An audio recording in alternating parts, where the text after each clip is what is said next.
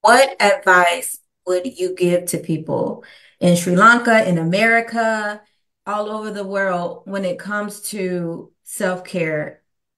What would you tell them?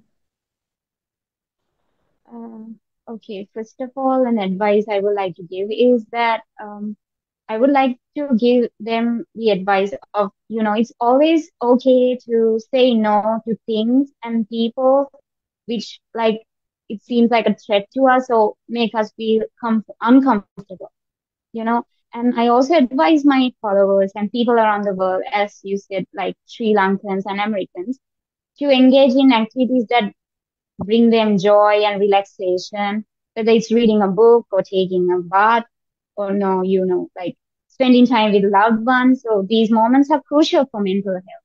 And also I request to every fellow entrepreneur out there to, uh, the importance of viewing self-care as a necessity and not a luxury, because prioritizing your health and well-being is the key to a sustainable success in your business. And I also recommend setting aside specific times for self-care throughout the day. Even short breaks to stretch, breathe deeply, or have a healthy snack can make a big difference. It's important to create boundaries in,